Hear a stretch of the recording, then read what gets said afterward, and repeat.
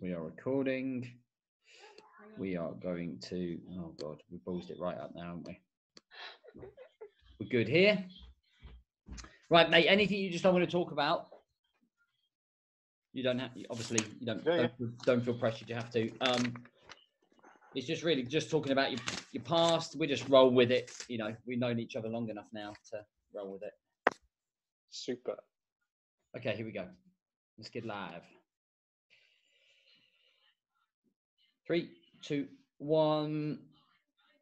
Hey guys, how are we doing? Welcome to another episode of Real Life, Real People, Real Success. And I've got the comeback kid, John, with me.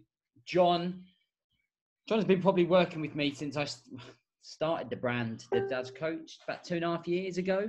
Yeah. You say? Yeah, I'd say.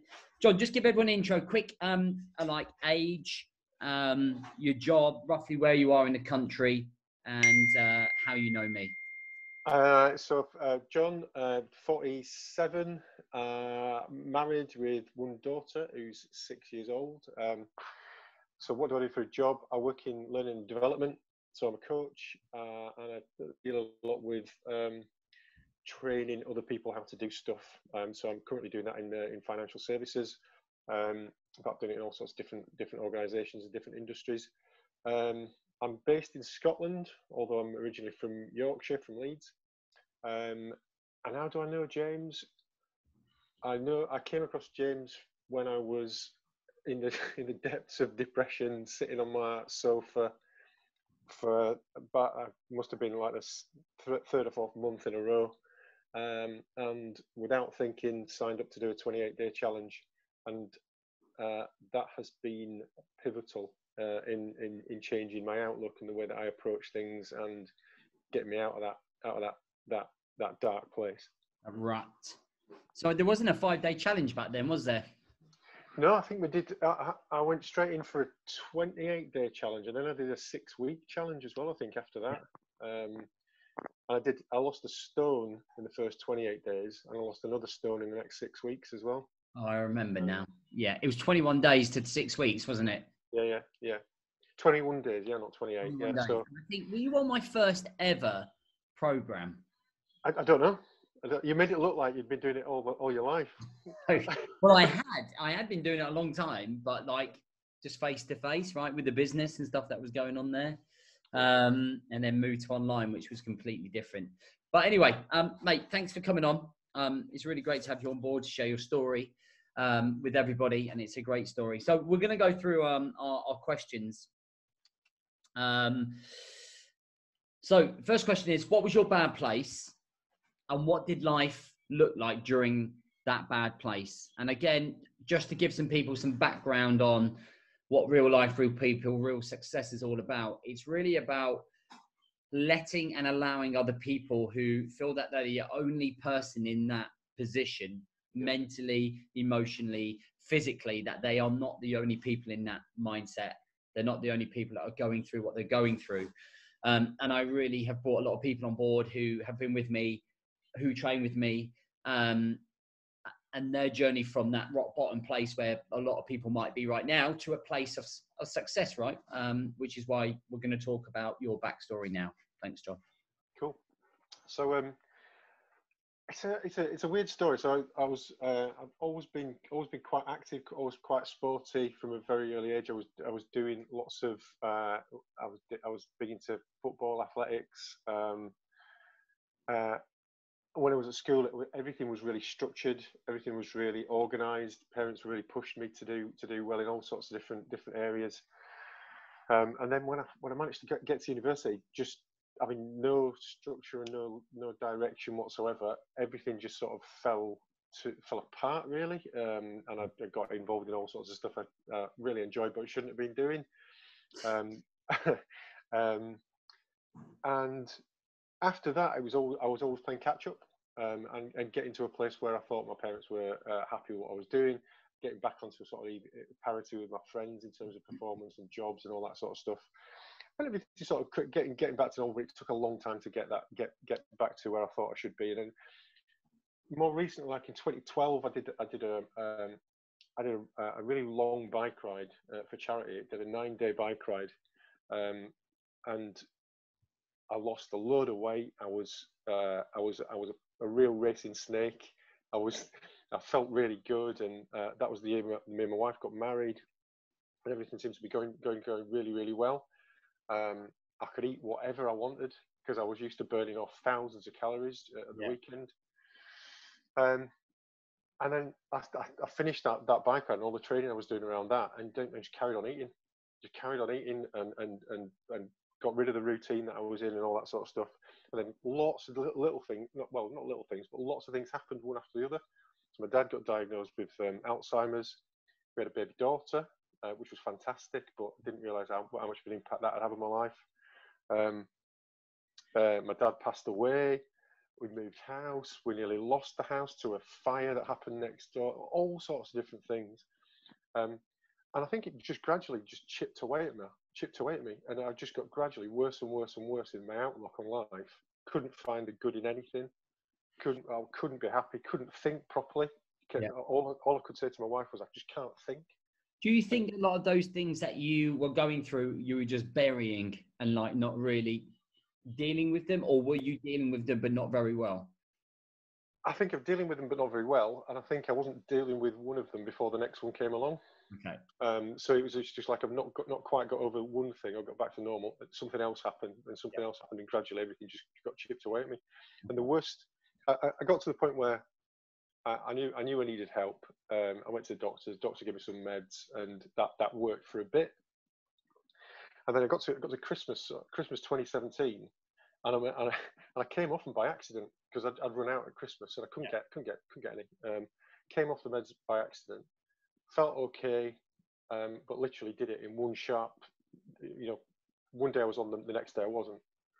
And gradually over the 2 months after Christmas 2017, I went into a real downward spiral, and I put on a shed load of weight. Like I was doing a lot of traveling with work, and if I was traveling early in the morning, I'd do a little video for my daughter. So when she woke up, I'd just say, I'm going to see you tonight, or I'm not going to see you tonight, etc.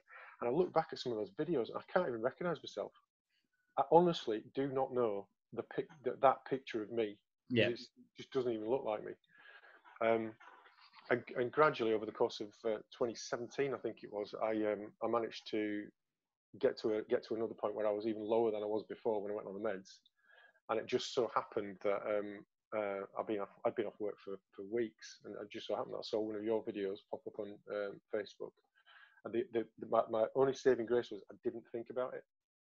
You just did it. I didn't think about it. I just signed up for it, and honestly, it was one of the most important things that I've done in my adult life. Wow. Seeing that and actually doing that. That's strong saying that. And so I think probably, I mean, it could have been me. It could have been anyone, really. It was just that time, that place, right? That I popped up.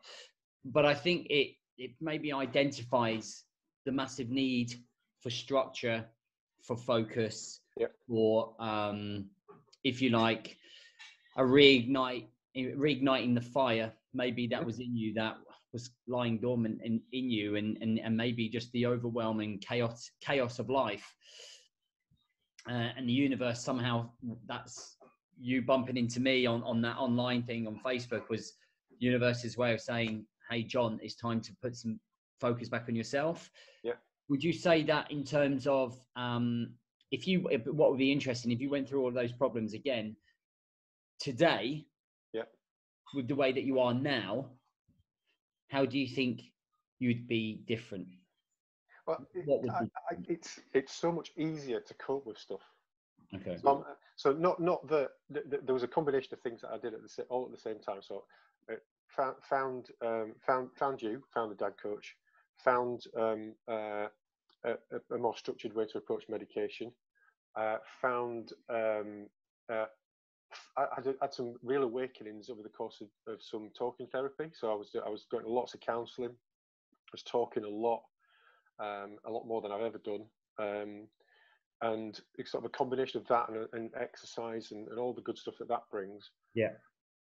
It means that right now I've got better coping strategies to be able to deal with stuff that's happening. Like there's been a few things over the last few weeks that have obviously affected us all, but there's been other things that have been personal to me.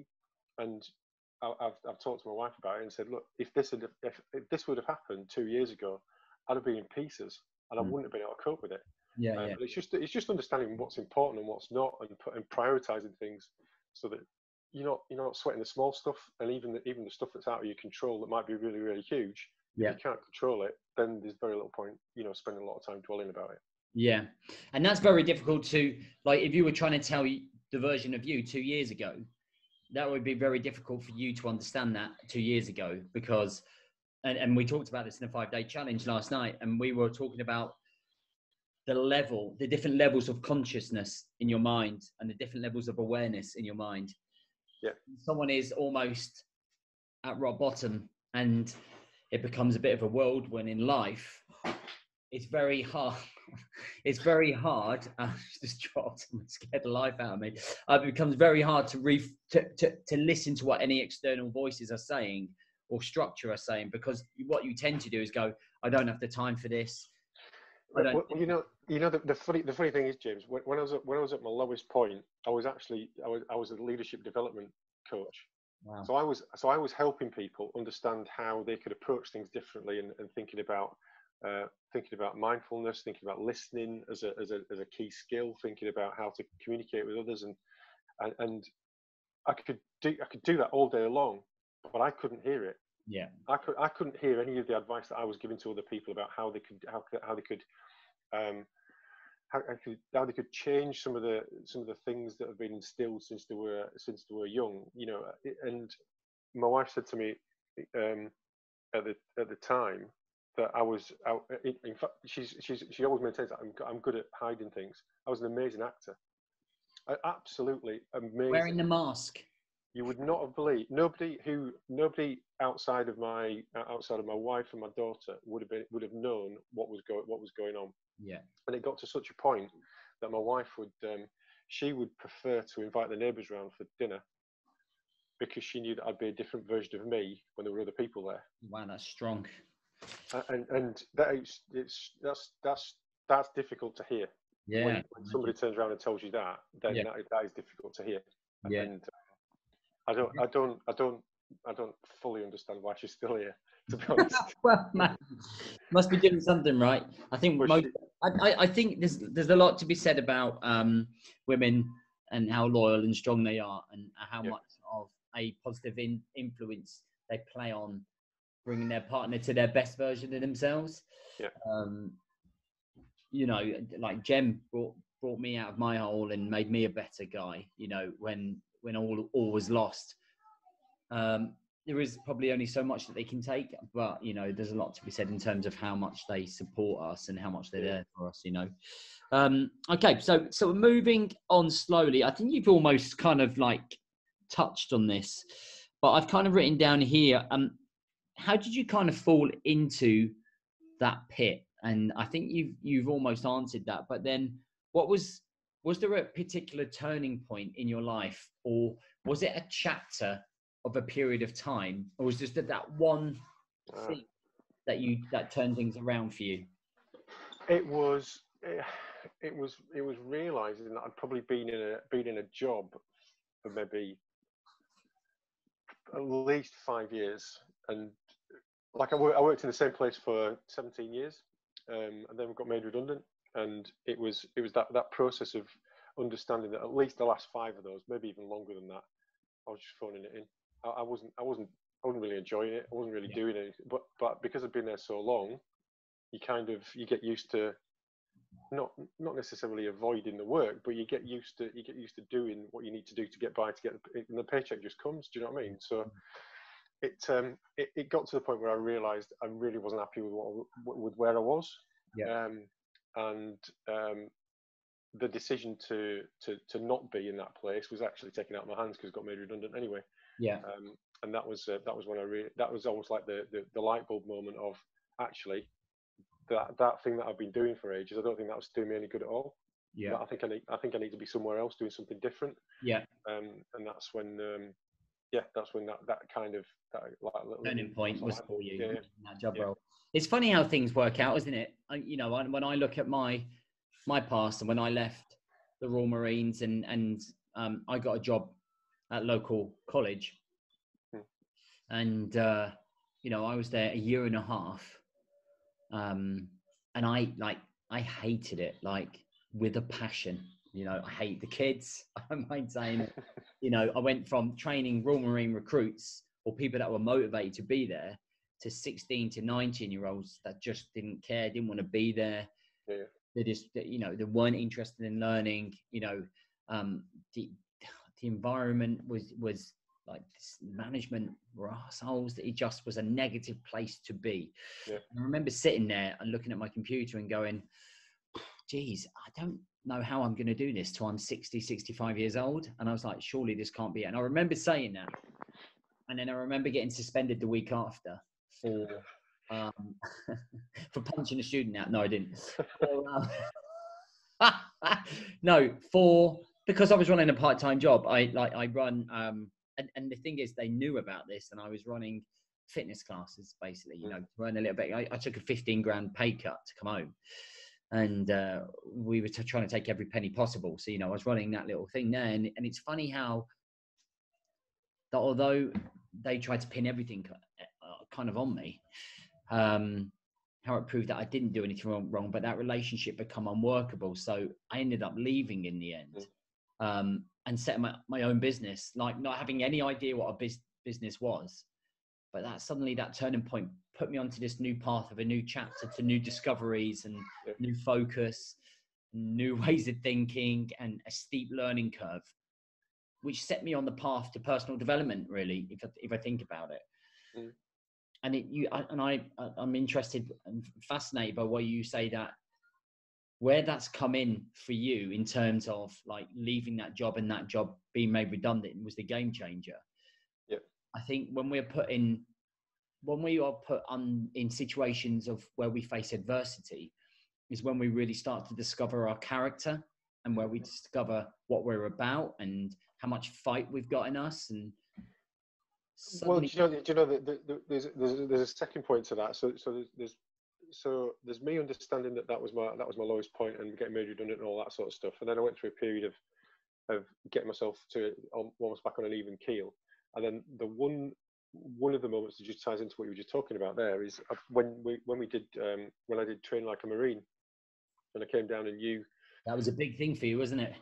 We did 2 days of physical, almost not torture, but it wasn't far off. It was torture. But that physical adversity and going through that, and I don't know where we were in the program, but you told me that I was resilient because of what I was doing and how I was doing it. You told me I was resilient, and that flicked a switch in my head, and it's like, right, okay, well, if he thinks I'm resilient, maybe I am.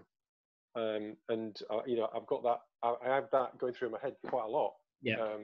That just gives me a bit of reassurance when I'm faced with a difficult situation, and just thinking, actually, you know, I am resilient, and I can get through it. And yeah, I might not know what I'm doing right now, but I'll work it out. But this is what I try and tell people, is that I feel that people have to embrace the process to discover themselves, to discover what they're capable of, to discover their conditioning of their mind, of their emotional state, of their physical state. So that when we are in the face in life, we're conditioned to take that punch. We're conditioned to suck it up, make a decision, like based on our future, based on common sense, rather than acting irrationally and stressed. And I think resilience is a large part of life. And you know, everybody wants to look better. Everyone wants a quick process. Everyone wants it tomorrow. But when you want it quick and you take shortcuts and you take the easy road, you don't learn anything about yourself. You don't go through the hardship to make yourself more resilient. Yeah. You know what I mean? And this is where so many people, and we sort of diversing slowly here, but like when people try and lose their body fat and they go to, is it Herbalife or Juice Plus and all of those things where, yeah, you lose loads of weight after 4 months, real quick, or 4 weeks or whatever it is, but really, really fast results. They're not sustainable. Yeah. And when you don't follow the process in depth and you dig deep into yourself, you don't build up any resilience. So when temptation comes your way, you suddenly, I'll go cake, beer, Mhm. booze, you coming out. Those people who want the quick fix and take the quick fix option, they break really Yeah. quick. The people that work hard on themselves and almost have to take the hard route become much more fulfilled, much more, they're going to have much more longevity in their journey, in their process. Yeah. And it becomes a lot more focused on resilience-based action. Mhm. Well, I'm in a place now where my wife said to me, "Who knew that structure and routine was your superpower?" Yeah. You know, just being able to get rid of all the little points in time where I've got a choice to make about doing something or not doing something. Removing all those Yeah. on the following day as much as possible, so Yeah. that I don't have to think about should I go for a run or not. Yeah. What should I eat? Or should I have a packet of crisps, or should I have an apple? Or what should I have for my lunch? Yeah. All those little decision points. They're all little points at which you can choose something crap, or choose something to do. Just choose the wrong thing to do. 100%. So prepping meals, prepping your food, getting your kit ready for the following morning, making sure that you've got a routine, making sure you know what you're doing, where you're going, who you're going to talk to, how are you going to be, and just all the thinking that you can do prior to something happening Yeah. is massively important. 100%. I completely agree. And somebody said to me last night on the 5 day, they said, you're super positive in a time of chaos. And and how I justify this, if you imagine, you can see my square here of where my head is and my profile. If you imagine that the world, and then you look at my eye here, this is my little life here. And in this bubble here is everything that I can focus on and that I'm in control of. Mm-hmm. This little bubble and this space here is my family, is my customers, my clients, okay, my friends, my family. That, I can only control what's in here. Mm. The problem that people have is that they start worrying about what's happening all around here. Okay, Yeah. all of these external influences that they can't influence, but yet it's having a major effect. I don't watch the news. I don't watch the news per se anymore. Mm-hmm. At all. I only rely on my partner to tell me what's going on. Okay, I just simply focus on my world, my bubble, what I can control. Yep. And the biggest split for the majority of people, and the people that are panicking about the situation, and it's horrendous. People die all the time, and it's terrible that people are dying. But I can't do anything about that. All I can do is be in here. This is my 1%, right? Listening to what they're saying. I can't go around and doing anything. I can support the NHS workers. I can support what the government are asking me to do. I can support my clients throughout everything that's going on. But apart from that, I can't do anything else. Mm-hmm. And I think when people can find control measures and understand the things that they can control and spend their time and their energy on the things that are in their grasp, rather than worrying about everything that's happening all around this world here, then you have a lot more clarity about where you are in your life, a lot more control, and then consistency of action. And that's where what you're talking about, you've come through. Yeah, and you can let a lot of things go. Mm. And it's such a liberating feeling. I mean, I had I can think of one particular individual that caused me a lot of stress and a lot of pain, and I carried that around for years. I carried that around for years, and it was a awful thing inside me that would just I constantly go back to it. I couldn't control it. There was nothing I could do about it, and I actually made a conscious choice at one point when I was doing some thinking about where I was. Just to let it go, and it was like a weight had been lifted off my shoulders. It's easy to say. It's more difficult to think about and get to that point where you understand what you're doing. But just let the stuff that you can't control go, because You sound like Elsa from Frozen now. I guarantee watch it at least 3 times a day. So, I've been through all that. Let it go. Let it go. You're absolutely right, though. You've got to, and having the ability to let go of what is not in your control. Is one of the biggest things you can leverage on. Yeah. Okay.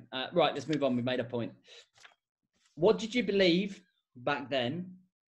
What were your beliefs compared to now? My beliefs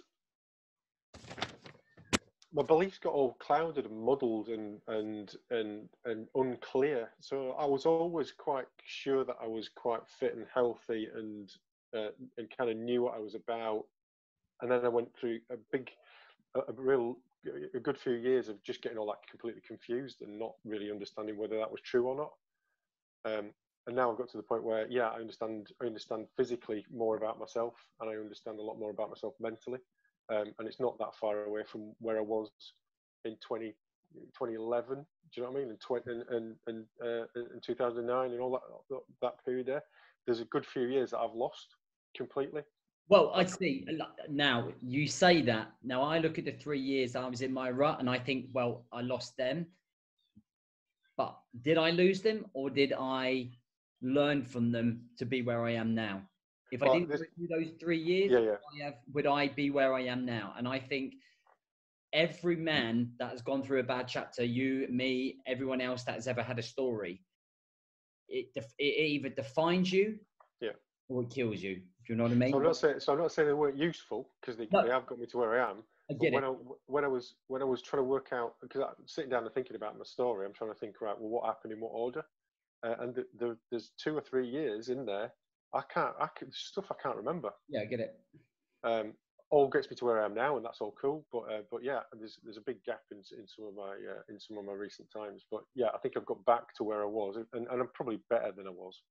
I agree, 100%. From I remember some of the phone calls we did, and real just being lost, right?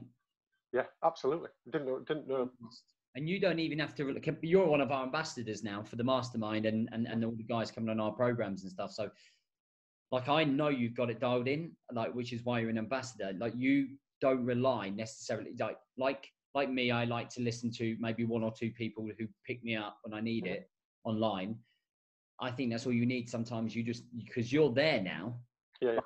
It's part of your DNA. It's part of your blood. It's part of your life. Yeah. It's a lifestyle change, which is great to see. But it does take time. It does. It takes time. So for me, I honestly feel it takes people a year. Yeah, I'd probably agree with that. I think to get to a good basic level of consistency with control measures of your time and your energy, and having that complete clarity on the path that you're on, it takes a year. Okay. Yeah. I'm going to start selling a 365-day year. I'll be mega quiet. It's hard though, but it's the truth. Yeah. All right. You might be repeating yourself here slightly, but give me 2 of your biggest changes. What has changed in the last 3 years? Your 2 biggest things that have helped you make that change. Get up and exercise before anybody else in the house gets up. Great. Absolutely. Cannot advocate that more. If you're going to do something, get up and do it. And I think it was one of your mates, James. I saw him on a video. I can't remember who it was. He said you can always control what goes in your mouth, and you control what you do with your feet. So yeah, I think so. Yeah. So if you can control those 2 things, then you can manage everything else that goes on in between physically. Yeah, man. I like that. So, quick fire question. Right, go on. You've got 2 seconds to answer. Yep. Okay. Nothing outrageous in here. What makes you happy? Family. What makes you sad? Pain. Pain. What makes you angry? People that don't give a shit. Fight or flight? Fight. Biggest ambition in life? To be alive for my grandkids. What percentage are you running at today? 90. Woo! A final message to anyone listening. I hope you found this useful. You're not on your own. If you think you are, then just reach out. I was amazed at the amount of people that said, "Oh, I've actually been on meds myself," and I've been amazed at people that think I didn't realize I'm not the only person that thought that thinks like this. And you're not on meds anymore, are you? No, I came off in January, June, I think. June. Oh, I knew it'd be in the day. So I'm all good from that point of view, and not missed them. To be fair, did you come off for a bit on a January and then go back on? Oh, well, that was it. I came off because I forgot to take them. Was it January last year? It was, because I remember the conversation. Yeah, that's what's happening. Yeah. So it was. I wouldn't recommend doing that. Okay, that's fine. Hey, thank you for coming on. I really appreciate it. I really hope this offers some value to somebody. I we're going to end this, and then we're going to chat afterwards. Cool. No worries. Thanks, guys. Thanks for listening. I hope you found this valuable. It's going to be on our podcast. It's a State of Mind. It's also going to be on our YouTube channel, James Boardman. So please do dig out, have a look, and have a great day.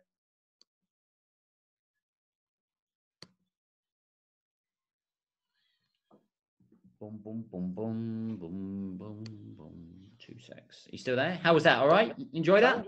Yeah. Perfect. It's all good talking about talking about what's happened. It just makes you realise how far you've come, mate. And that's why I'm encouraging so many people to do it, because when you reflect on your story and you're talking about it, well, let me just turn this off.